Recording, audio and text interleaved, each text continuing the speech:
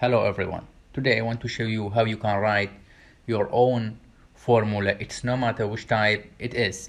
You can learn the technique to write equations in Microsoft Word. For example, the first one, this division equation, how we can write. From insert, go to equations, then insert new equation. You can write in different ways, but I use this one.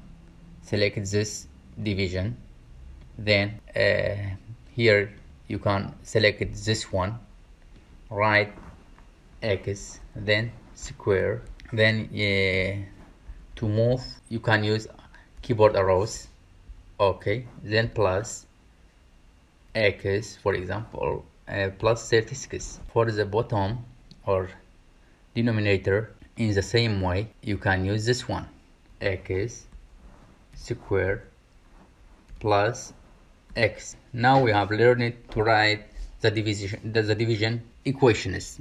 Also you can change, for example, to linear, and you can change back to professional. Also how you can write this summation equations. Let's do it. Okay, in the same way, go to insert equations, insert new equations. From here you can select this one, 1 over n. In the same way you can use keyboard arrows to move. Then multiply summation. We have to use this one. Okay, then go to large operators, this one also.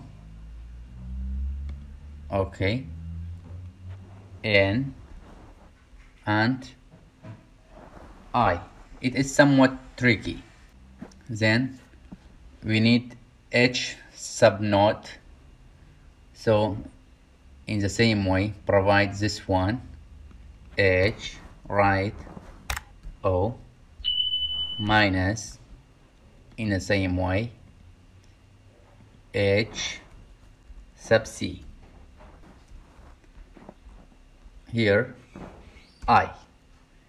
Now you have all operators structures to use. If you want to use integral symbol or square root, that's for square root, that's for log, lim. We have all operators to use. You can write your own formula in a very easy way. That's all. Have a nice time.